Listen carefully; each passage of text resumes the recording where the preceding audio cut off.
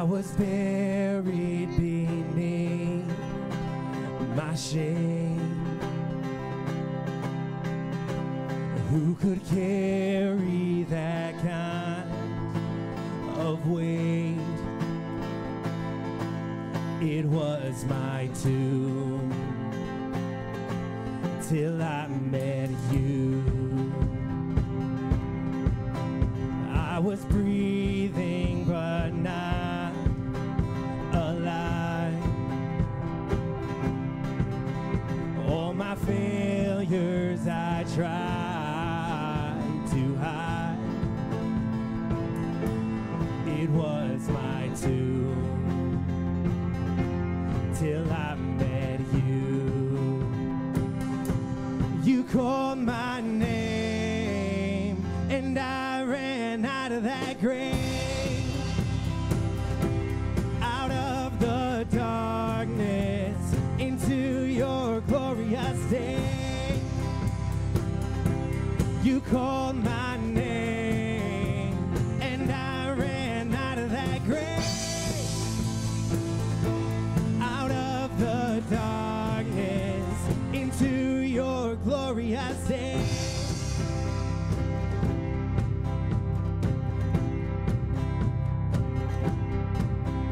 Now your mercy has saved my soul. Now your freedom is all that I know. The old made new, Jesus, when I met you. You called my name and I ran out of that grave, out of the darkness into your glorious day. You called my name and I ran out of that grave, out of the darkness into your glorious day. I needed rescue, my sin was heavy, but chains break at the weight of your glory. I needed shelter, I was an orphan.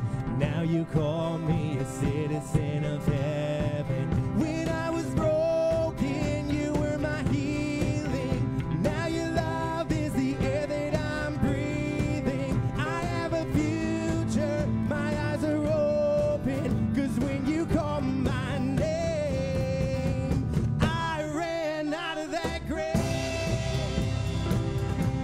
out of the darkness into your glorious day. You called my name and I ran out of that grave, out of the darkness into your glorious day.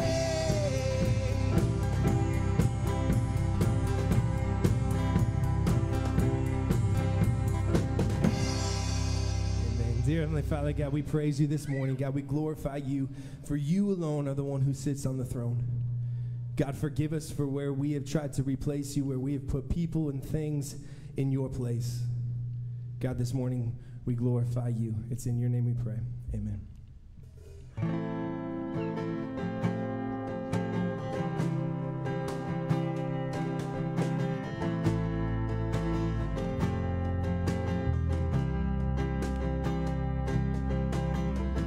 There's a grace when the heart is under fire, another way when the walls are closing in. And when I look at the space between where I used to be and this reckoning, I know I will never be alone. There was another in the fire, standing next to me. There was another in the waters, holding back the seas. Should I ever need reminding of how I've been set free, There is a cross that bears the burden, where another died for me. There is another in the fire.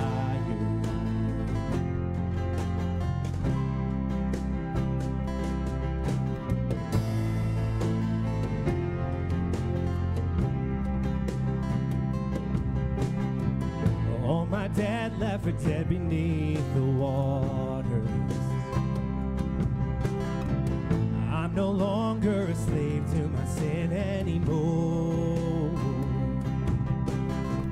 Should I fall in the space between what remains of me and this reckoning? Either way, I won't bow to the things of this world. And I know I will never be alone. There'll be another in the fire, standing next to me. There'll be another in the waters, holding back the seas. And should I ever need reminding, when power set me free, there is a grave that holds nobody. Now that power lives in me, there is another in the fire. Oh, there is another in the fire. Oh,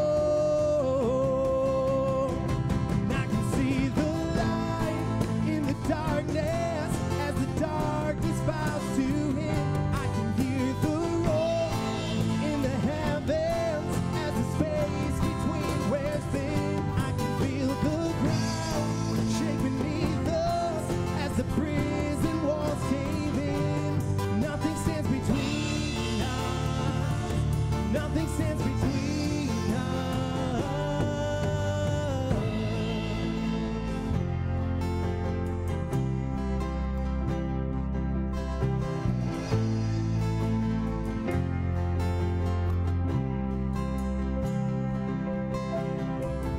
There is no other name but the name that is Jesus.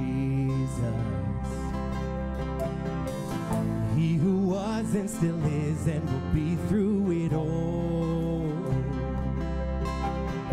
So come what may in the space between all the things unseen and this reckoning, I know I will never be alone. And I know I will never be alone. There'll be another in the fire, standing next to me. There'll be another in the waters, holding back the seas. Should I ever need reminding how good you've been to me, I'll count the joy come every battle, 'cause I know that's where you'll be. I'll count the joy come every battle, 'cause I know that's where you'll be. I'll count the joy come every battle, 'cause I know that's where you'll be. You may be seated.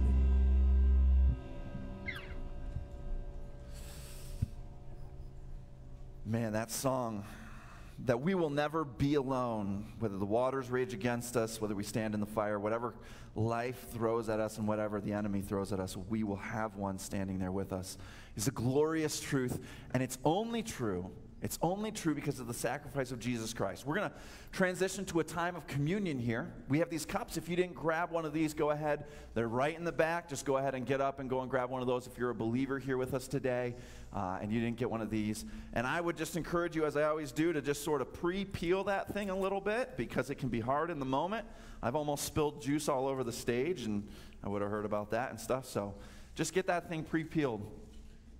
But as we come together, this is a heavy moment in our life as a church, not because it accomplishes God's favor on our behalf, but because we remember the most significant thing in all of eternity and in all of life, that Jesus laid himself down on our behalf. And if you keep that at the forefront of your mind throughout your day, throughout your week, then you're going to walk in a direction that prepares you for all of eternity with the Lord. And so before we receive this, I want to take a minute, and we'll allow Rita to play on the piano here.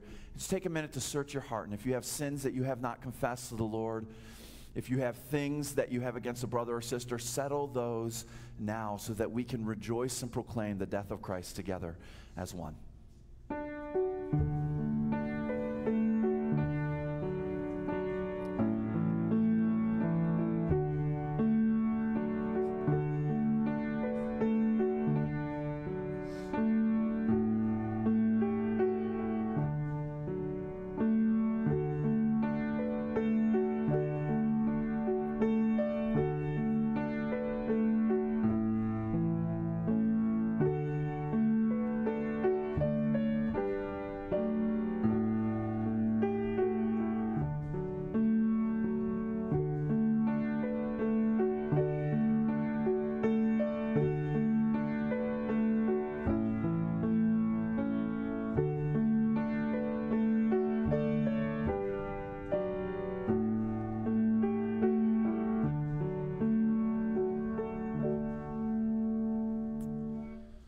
From 1 Corinthians 11, as Paul explains communion to us, he says, "The Lord Jesus, on the night that he was betrayed, took bread.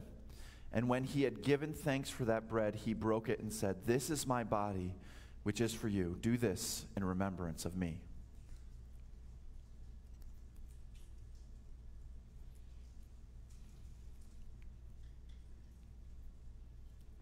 In the same way, after supper, Jesus took the cup, saying, "This cup is the new covenant, the new relationship that I will have with you in my blood. Do this whenever you drink it in remembrance of me."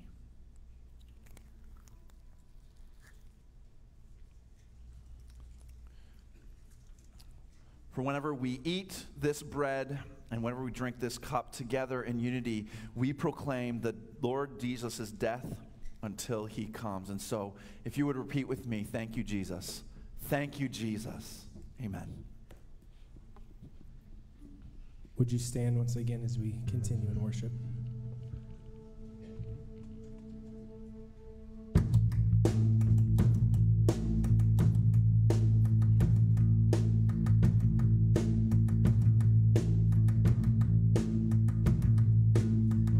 We need no other hiding place. Hope is safe within your name. This we know, this we know. You promise never to forsake. What you began, you will sustain. This we know, this we know. We'll call upon the Lord, for he alone is strong enough to save. Rise, your shackles are no more, for Jesus Christ has broken every chain.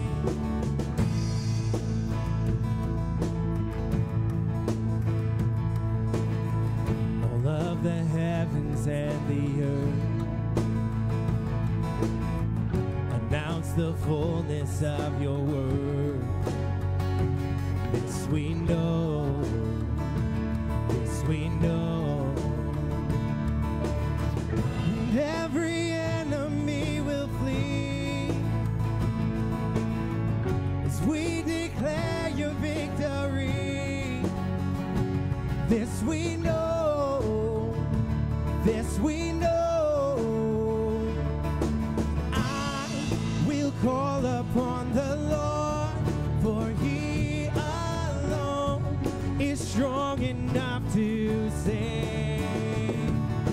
Rise, your shackles are no more, for Jesus Christ has broken every chain.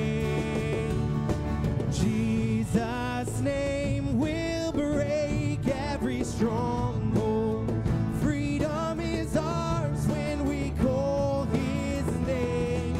Jesus' name above every other. All hail the power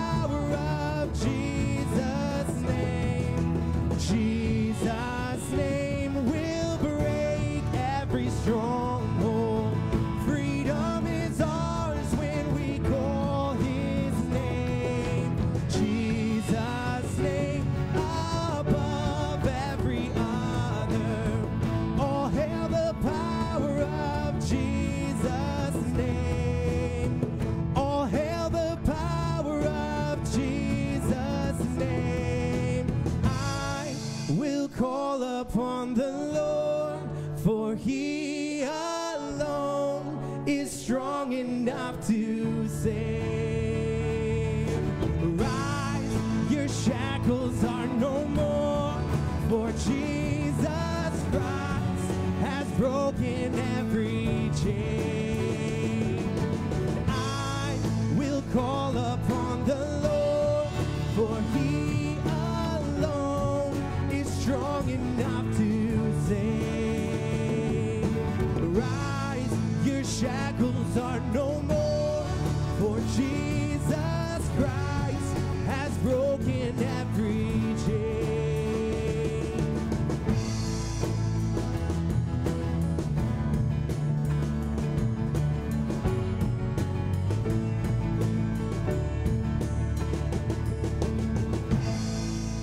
Amen. You may be seated.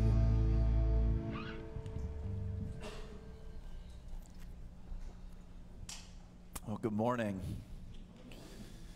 It's great to be here with you guys, and we reached the end. We're at Matthew 28 today, so if you're following along in your copy of God's Word, that's where you can go. But before we dive into the text, I got a couple of things I want to bring up.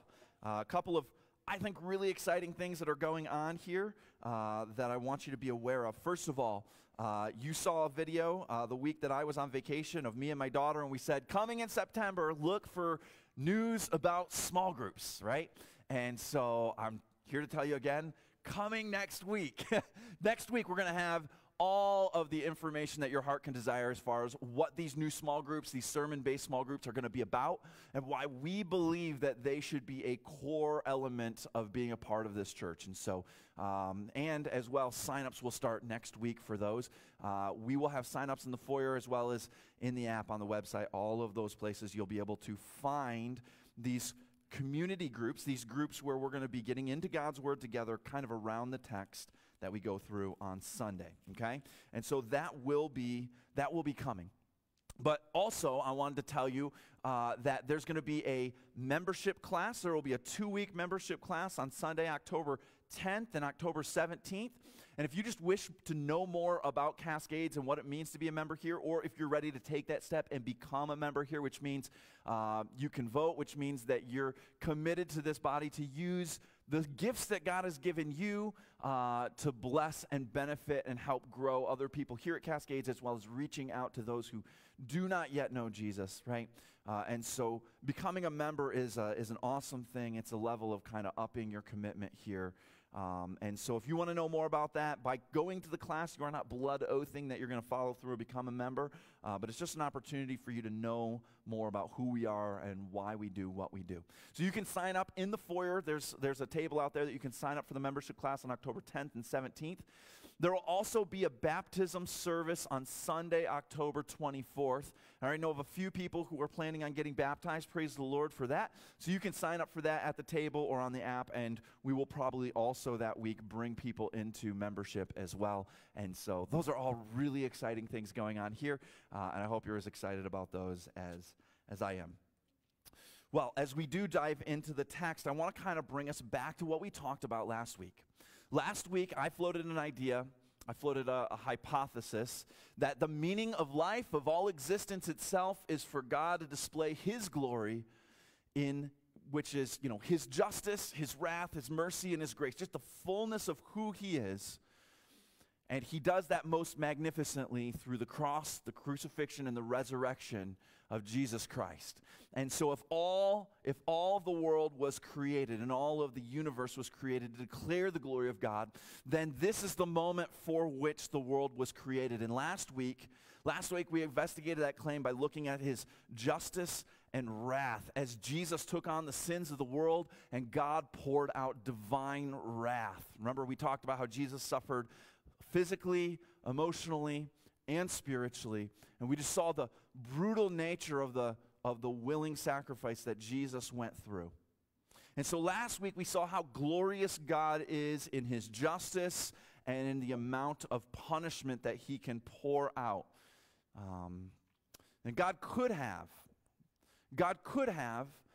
in the garden, God could have restrained Satan. Sovereign Lord, He could have restrained Satan and said, nope, you're not going to go and tempt Adam and Eve. and you're not going to tempt their children, and Cain's not going to kill Abel, and they're not going to have pain in childbirth, and they're going to be fruitful, and they're going to multiply and populate the earth. And then God could have restrained Satan until the moment that the earth is just full and populated with humans, and then he could have said, go nuts. And then Satan could have went around and tempting, and person after person fall, and God could have just displayed his awesome wrath against the whole world by just instantly just wiping it out and putting people through that eternal punishment that they deserve for becoming enemies of God. He could have done that.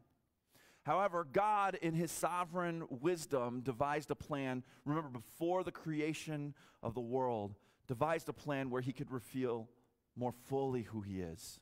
That plan would have revealed his justice and his wrath, but it would have given no room to display his grace and his mercy and his love, all of which, justice, wrath, grace, mercy, love, all of which find their fullest definition in God himself. And that would not have been on display. And so Jesus was chosen before the creation of the world to redeem us, to buy us back, those who rebelled and became slaves to our sinful way. Jesus was chosen to become that rescue plan, to shine light into utter darkness.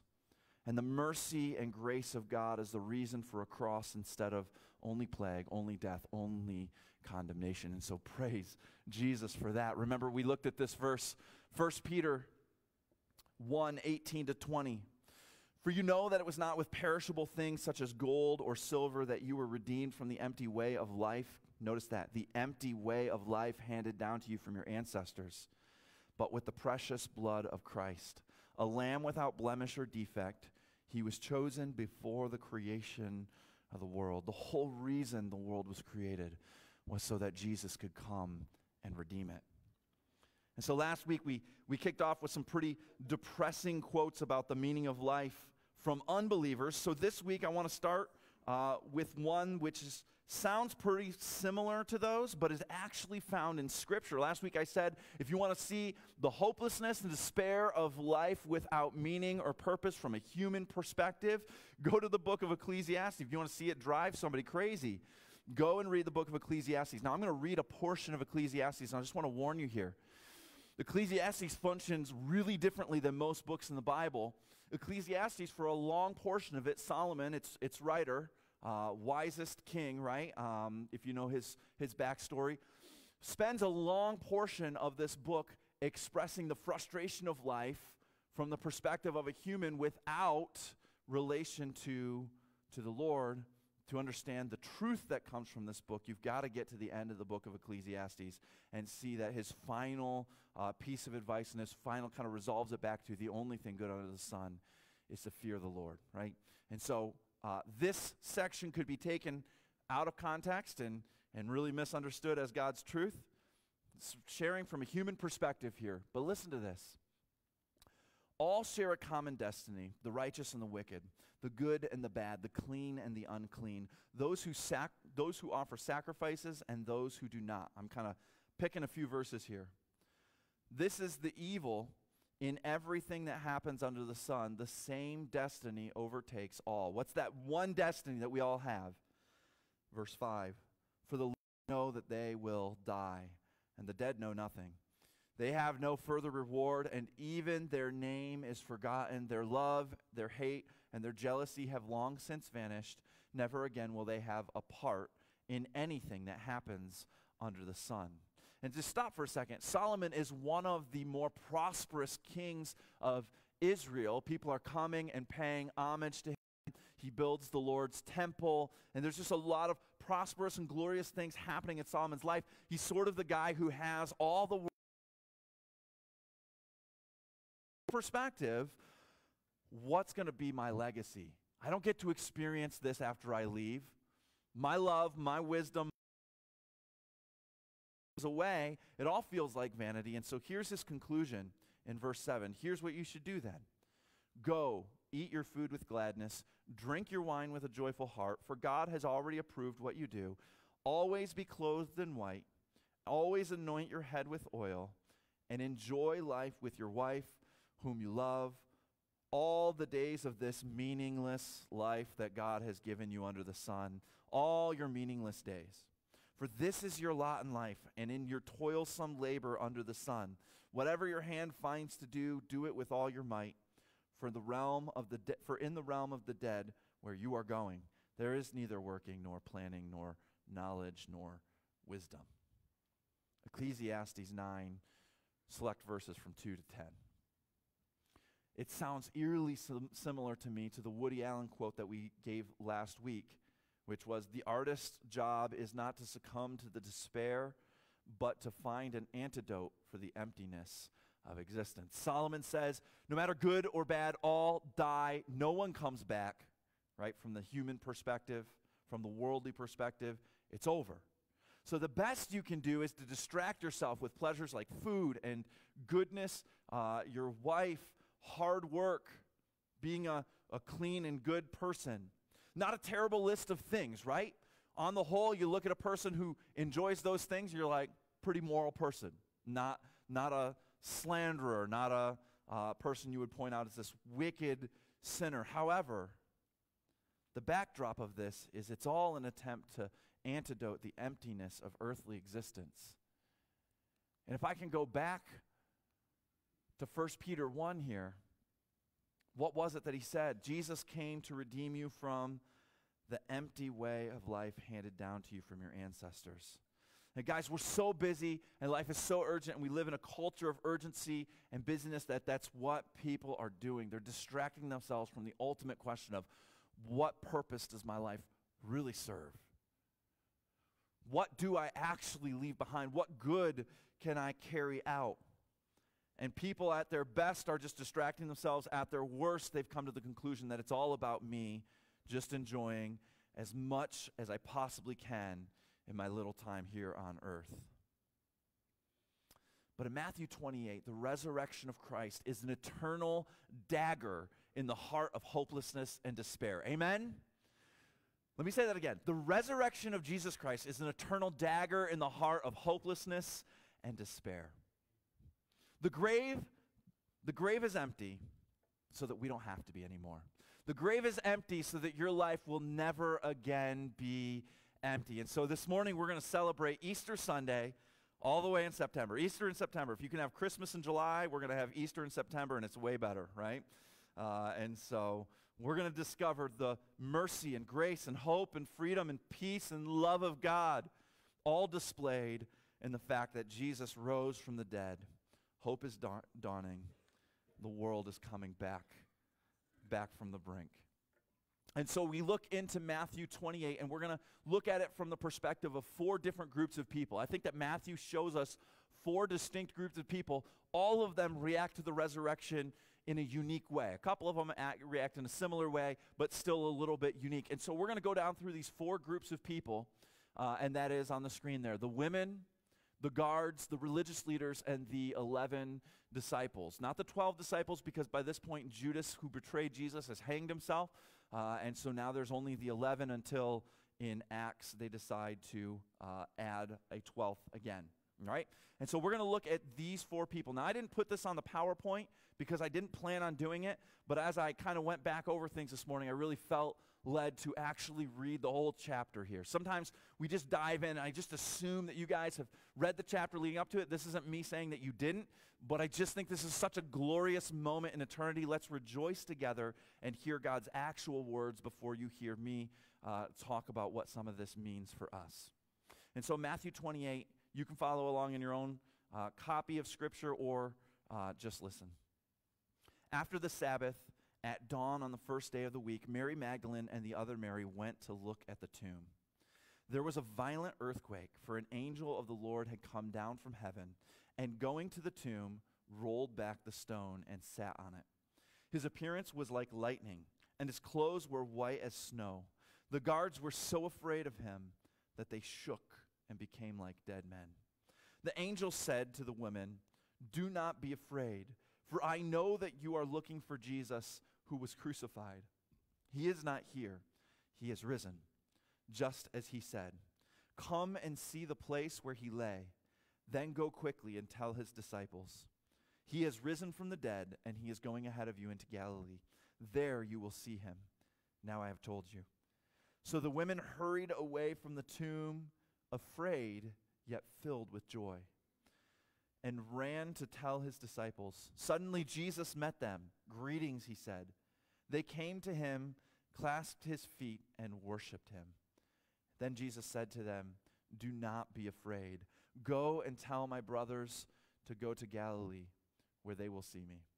While the women were on their way, some of the guards went into the city and reported to the chief priests everything that had happened.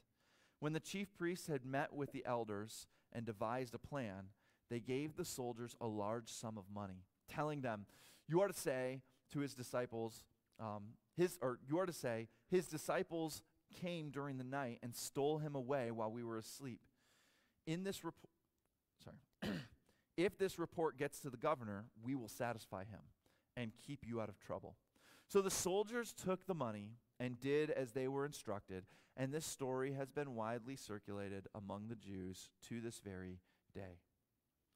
Then the 11 disciples went to Galilee, to the mountain where Jesus had told them to go.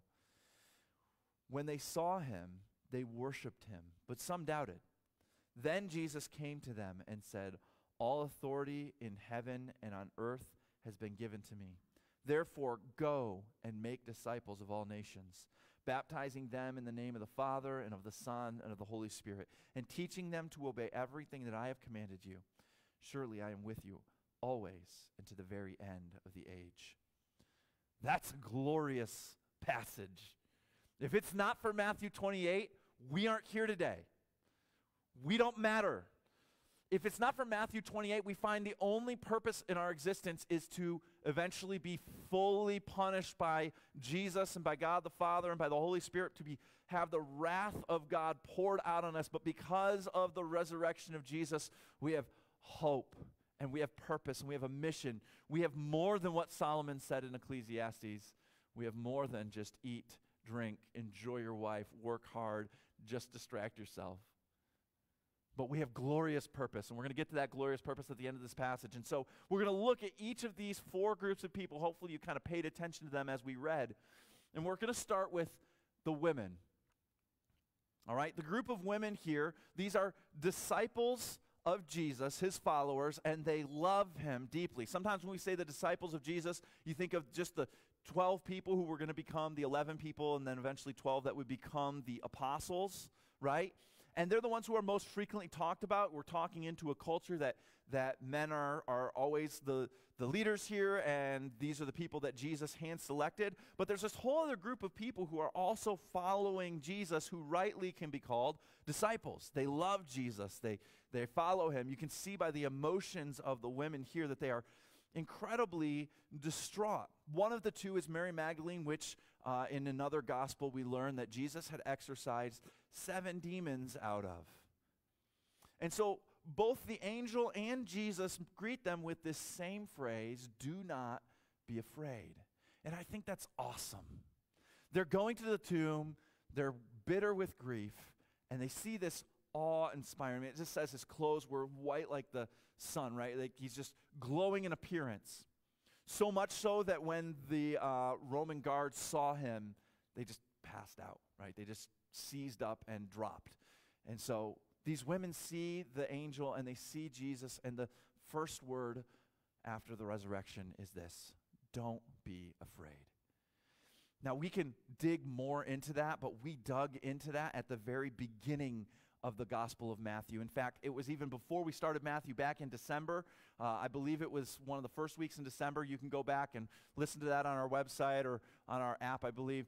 And we did this message because of Bethlehem. What's true because Jesus came? The 4 angelic proclamations all started with, don't be afraid. Because of Bethlehem, we don't have to fear. Because of the resurrection of Christ, all of those things that we used to fear in our humanity should just melt away. Do not be afraid. There is a new kind of fear, a fear of the Lord that we can take up. But the fear of men and the fear of circumstance, all of that we can put behind us. because this angel and Jesus say to us, do not be afraid. Now that I have died for you, there is nothing more to fear. Now look at the women's reaction here. So the women, after seeing the angel, they hurried away from the tomb, afraid yet filled with joy. I think that's a fascinating phrase there. I don't know that there's this huge spiritual implication there, but I think to myself, at the heaviest moments in my life, but the best moments in my life, that's a really good description of what was going on inside of me. Afraid, but filled with joy, and just eagerly running forward. And suddenly Jesus met them. Greetings, he said. They came to him. They clasped his feet and worshiped him. And then Jesus speaks to them. They experience some amount of fear, this kind of new thing that's going on. Could it be real? What's going on? This angelic being, we never seen anything like this in our life. Now, there's speculation as to who the other Mary is here. It is likely not the mother of Jesus, but it could have been. And if it was, then of course she would have had one experience with an angelic proclamation before. But look at the emotions and look at the reaction of what's happening here. They leave afraid yet filled with joy, running. And I take that running as an eagerness. This needs to get back to the disciples. Something incredible has happened, and we have to act on it now. And I think it's fascinating because when we see the disciples, the men, it's not revealed in Matthew, but in another gospel we're going to see, they were much less eager at first, okay? They had a different experience too, but they were much less eager right off of the bat. But Jesus, however, sees them, and seeing them says, I am the end of all your fear. And what they do is they fall down, which is a very humble position, right? You think of people when they worship other deities or other things, what's the bow down? When a king wants people to serve him, he's like, kneel before me, bend the knee, right? And so this idea of getting down, getting low, holding on to the feet. My youth group students know this about me. I hate my ankles being grabbed. It's like my biggest pet peeve, fear. I hate it, hate it, hate it. I owe Benjamin Fannin a couple of ankle grabs because he served really well in one of our ministries, and so at some point he gets to. But that's what they do. They fall down to the ground and they grab onto Jesus' feet, which in that day and age, the feet are just this dirty, disgusting kind of, your feet have to be washed and they've got dust all over them from sandals and whatnot. But they just get as low as they can get, and they just want to cling to Jesus. Doesn't matter what this looks like for me. It doesn't matter about my reputation. It doesn't matter any of those things. I just got to hold on to Jesus. And they just began worshiping him because they saw the man who was crucified. They saw him pulled off lifeless from the cross. They saw his body pierced and blood and water flow out. Just clear evidence this guy is dead. And here he is alive. And just all of their hopes and dreams coming to life at the same time, and they can't help but worship Jesus. And so this is how the women react to the resurrection. The next group that we see here are the guards. We see a couple of different instances of how they react here. I'm going to have to make sure that nobody gets in, right? So this is what they're doing in front of the tomb. And when the angel appears, they shake and fall and become like dead men. And all I want to say about that, because that would be a terrifying thing, right? Because all they could have conceived of are Jewish disciples. And they already saw the Jewish disciples try and fight back. Remember Jesus in the garden when he's being arrested? Peter pulls out his sword, tries to strike one of the soldiers, and only hits his ear. Right? They're like, we're not really worried about these guys who are going to kind of come and rob the grave. And then an earthquake happens, and then an angel appears, and it's something they've never seen before. This stone, whether the earthquake shook it back away kind of naturally, or the angel just gets down there and just rolls it away, they're just like, right? And they just drop out of fear. That's not the reaction I want us to focus on. But in that moment, and having heard that this was a man who claimed to be the King of the Jews, but also the divine King of the Jews, the Lord, the Son of God. Remember the centurion at the end of chapter 27 says, surely this man was the Son of God. And they would have recognized that implication to be deity itself, because Caesar claimed to be the Son of God, deity himself, right? So when they see this angelic being, and then Jesus is gone when they get up, when they finally come out of that stupor, Jesus is gone, don't they have every possible evidence that they needed to recognize Jesus as the Lord? However, when they come back and they tell the religious leaders who were the ones paying them to watch guard, when they tell them what happened, the religious leaders offer the guards a large sum of money. And they tell them to tell a lie, and the guards comply. And they also offer protection just in case the governor hears that, hey, these guards didn't do their job. Roman guards would be killed for letting a prisoner free. And I assume the same would happen if the grave was robbed that they were supposed to be guarding. So I imagine that conversation, or I imagine that when they come back and they talk to the religious leaders, just being shaken to their core, but probably also embarrassed and fearful for their life. They had their eyes not on the risen Christ, but they had their eyes on the concerns of the world. What's going to happen to me? This Jesus guy is gone. His disciples took him, right? This angel sort of showed up. But I'm going to die. I'm not going to get paid. I'm probably going to be killed. What happens to my family? Those are real concerns, but they had their eyes so caught up on those concerns that they take the money and they spread the lie and they stay out of trouble and they go on their way. Next, the religious leaders. The religious leaders we see in the next couple of verses, or the couple of verses before that, which we have up on the screen. While the women were on their way, some of the guards went into the city and reported to the chief priests everything that had happened. And when the chief priests had met with the elders, they devised a plan. The heart of the religious leaders when they hear not the report that Jesus' body is gone, because the guards came back and told everything that had happened. We were there, we didn't fall asleep, there was an earthquake, the stone rolled away, and there was an angel, and we just passed out. They told him everything. And hearing this, the religious leaders bow down to Jesus. No. They recognize that he is the true, right King of the Jews, the eternal Son of God. No. They devised a plan. We thought we dealt with this Jesus thing. We thought we put it away for good. What in the world? What are we going to do now? Their hearts were so darkened. Their hearts were so blinded to the miracle and fulfillment of Jesus' prophecy that instead they immediately start doing damage control. They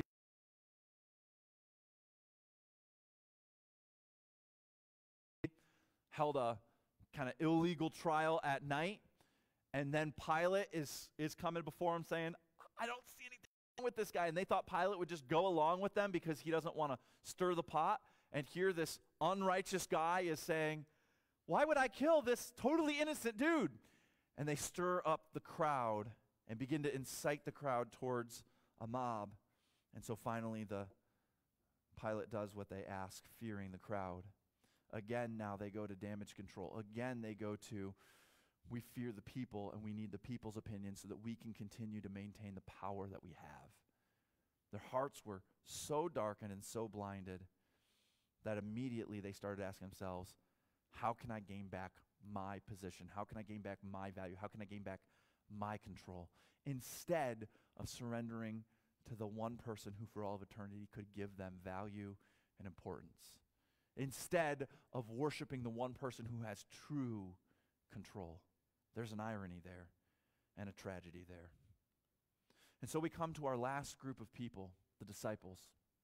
The disciples are these 11 men who had been with Jesus for about 3 years now.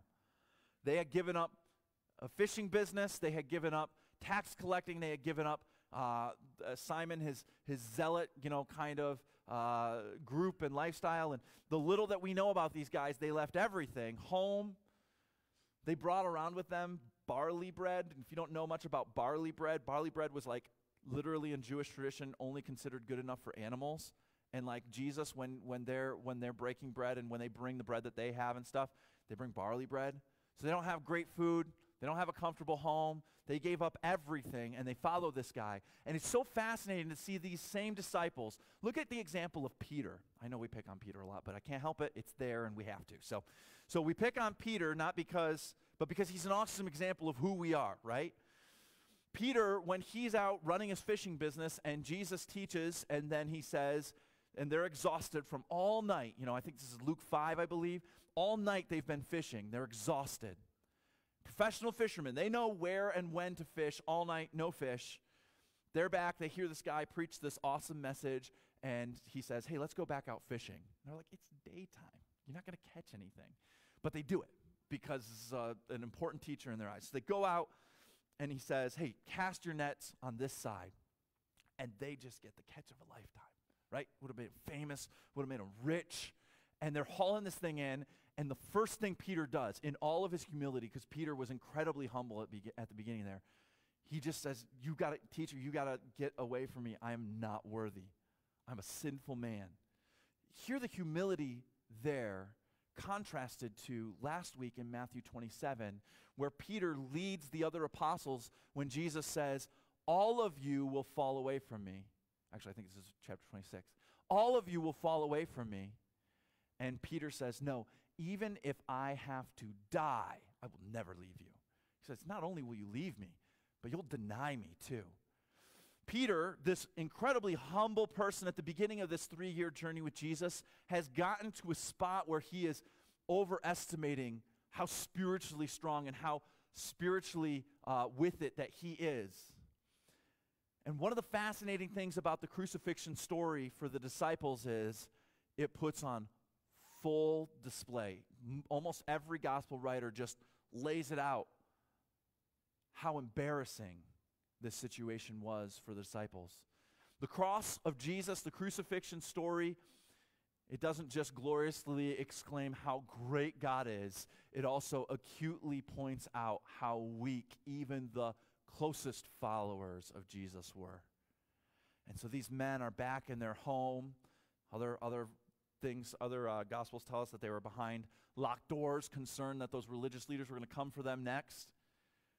Their whole worldview is spinning, everything they left behind, and now the Messiah is dead. And the women come back and they report to them, he's alive. And in another gospel, it tells us that they just didn't believe him. And I'll be honest with you, this is probably partially because women were just, their word was devalued in that day. And I don't think that's a good thing. That's not something that Jesus says, hey, don't value women's opinion or their words. They're not like good witnesses. That's not from God, right? But that was just the culture in that day and age. But it sparked enough of a curiosity in Peter that he runs to the tomb, sees the linens, and comes back again filled with joy. And so the disciples have discovered that Jesus is risen, and so they go and they obey, and they head out of Jerusalem, go back to Galilee, up onto the mountain where Jesus had in the book of Matthew. When they saw him, they worshiped him, but some doubted. And I don't want to spend much time. There's a lot of speculation as to what that word doubted there, what that means. Does that refer to Thomas and the interaction where he doubted and then he gets to feel Jesus' hand? Matthew is not giving us every interaction that Jesus had with the disciples. Matthew's way of saying, hey, there was some doubt there at one point, or this word for doubted, it's only used twice in the New Testament, and the word has more of a hesitancy than a unbelief attached to it. It's like when somebody tells you you're going to be safe when you walk across these hot coals, just walk steady and whatnot, and you kind of get there and you're like, it's not that you don't believe the person, but you just kind of have that hesitancy before you go. The word kind of has that implication. But what is clear here is when they're seeing him from afar, when they're seeing him on the mountain, some just instantly worshiped and some doubted. But then Jesus came close to them, and here are his words to them. All authority on heaven and on earth. And these are Jesus' words to you, because these 11 disciples won over disciples who won over disciples, and disciple just means a follower of Jesus, all the way until somebody led you to Jesus, or if you're here and you don't know Jesus yet, we'll talk about that at the end of our message. But if you know Jesus, if you have a relationship with him, these words are directly to you as well. All authority on heaven and on earth has been given to me, therefore go and make disciples of all nations. When we say go together in prayer, which is our theme kind of line for this year here at Cascades, the go comes from this verse. Go be on mission for Jesus. Therefore go and make disciples, make people followers of Jesus from all nations, baptizing them in the name of the Father and of the Son and of the Holy Spirit, and teaching them to obey everything I have commanded you. And this is a beautiful thing that Jesus says at the end of the book of Matthew. And surely I am with you always to the very end of the age. When the apostles come and see Jesus, excited, hopeful, they worship him like the women did. But the attitude that I want you to see, both in the women and the disciples, of course, is worship, but also Jesus makes this clear statement about what they are to do. And if you know anything about the book of Acts, or if you know anything about what we have from early church fathers telling us about what the apostles, these disciples, did, they all obeyed this command until they died obeying this command. Each of them die obeying this command. And I think that's fascinating, thinking about who the disciples were before the resurrection, overestimating how faithful they're going to be, and then Jesus is arrested. They're not even arrested, and they're like, let's get out of here. It even says one of them, like, cloak got stepped on or something, and just runs naked away. Like, I'm not even going to clothe myself again. I got to get out of here, right? And they all abandon Jesus. Peter, as a representative of all of them, denies Jesus then.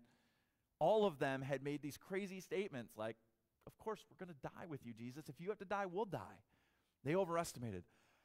After the resurrection, these same men who overestimated themselves, go to Acts 4 and 5 and 6 and 7 and look at the way they interact with the Jewish leaders, who they were locking their doors, terrified of, and then they see Jesus alive.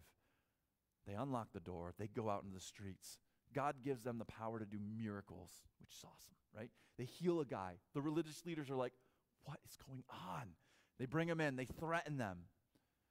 They go back and rejoice and pray. Not that the threat won't come true, but that we will have the ability to withstand when persecution comes. They go out and preach again. They're brought in. They're flogged. They anoint certain people to be deacons in their church. One of them is Stephen. Stephen goes out and preaches so powerfully in front of the Jews when they brought him in and questioned him that they scream and plug their ears like middle schoolers and rush at him and murder him. These are not the same people they were in chapter 27 as they are in chapter 28. This is an awesome transformation. And this is the transforming power that Jesus can have in the life of all believers. And they were acutely aware of their weakness and sinfulness and undeservingness. The crucifixion story had made that clear.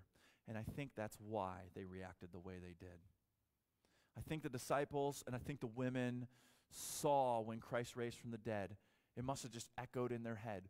Why didn't we anticipate this? Jesus said over and over again, I'm going to die and raise in 3 days. The women weren't going to the tomb expecting to see a risen Lord. The disciples weren't hiding in a locked room expecting to see the risen Lord. They were just lost. What happened?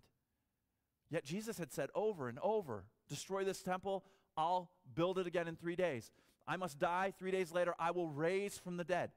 And as soon as they saw him, it must have just burst through their eardrums or through their mind. Of course he's alive. Whoa, you know? But I think that part of the reason the disciples had to experience their humiliation is that we have to be willing to fall down on our face and just grab at the feet of Jesus. We have to be willing to get low, because the reality is you are low. You just have to admit that you're low. But we spend most of our lives trying to prove that we're high, right? Don't take that in the wrong context. We're trying to spend most of our lives trying to prove that we are lofty and important. I'm going to lose it here. All right. The stunning mercy and grace of God, the love of God towards totally undeserving sinners compels them to surrender their possessions and their desires and their hopes and so on, and rather radically commit themselves to his purpose and his cause. And so here's a few questions that I want to ask you, one attached to each of these groups of people. Will you, like the women, cling to the feet of Jesus? This is all in reaction to the fact that Jesus is risen from the dead.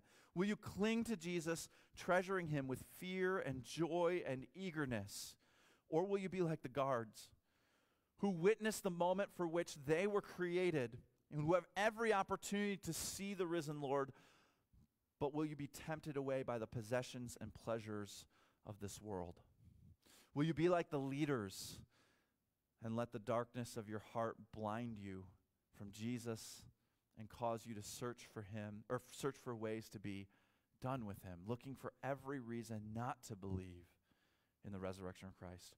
Or will you be like the disciples, and you can be like the women and the disciples here, who are totally transformed by him and who obey even to the point of death, who don't pray for the easing of circumstances, but pray for the ability to endure in the midst of whatever God brings in their life?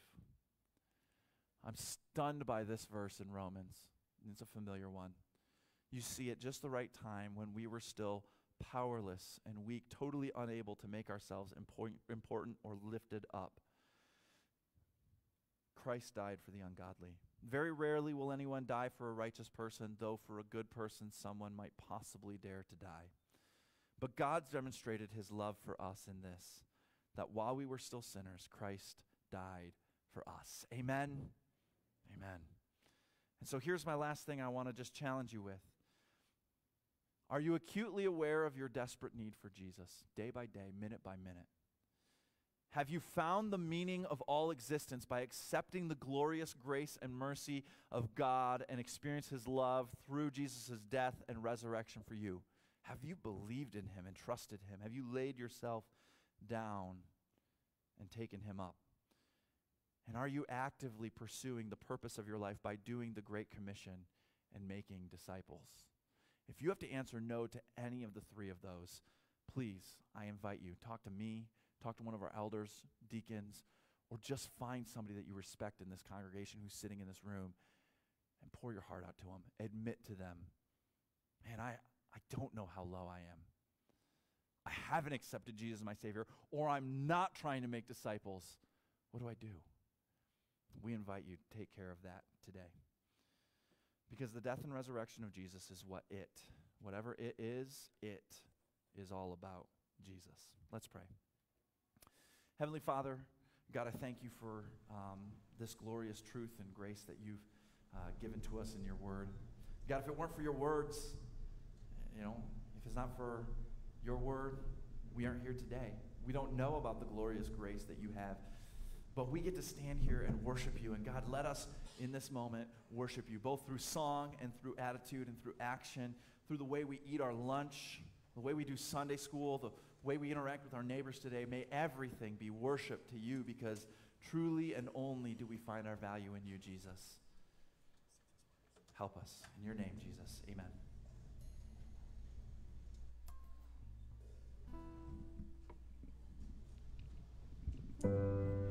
Would you stand as we sing in response?